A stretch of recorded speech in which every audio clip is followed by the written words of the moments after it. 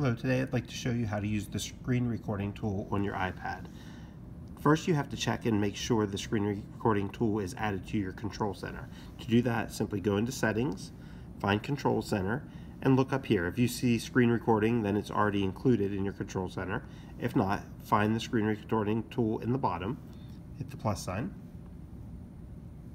and it adds it up here to the tools that are included.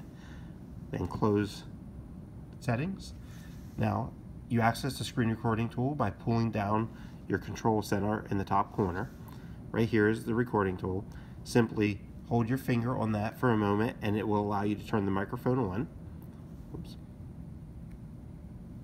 That will also record your voice now while you're recording. Okay, so to do a screen recording then, once that's on, again you access from the control center, you tap this, it'll count down 3, 2, 1, and as soon as you see that in the top corner, it's recording everything you do. So you could now have your sway open on your iPad or your PowerPoint or whatever you want to talk about, and you can record audio over top of it and record your presentation. When you're done, you simply tap up here in the corner on the red spot and it will stop recording.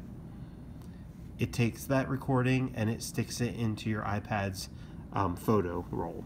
So I can go here and this is the recording now, and I can play that back, listen to it, and turn it into my teacher.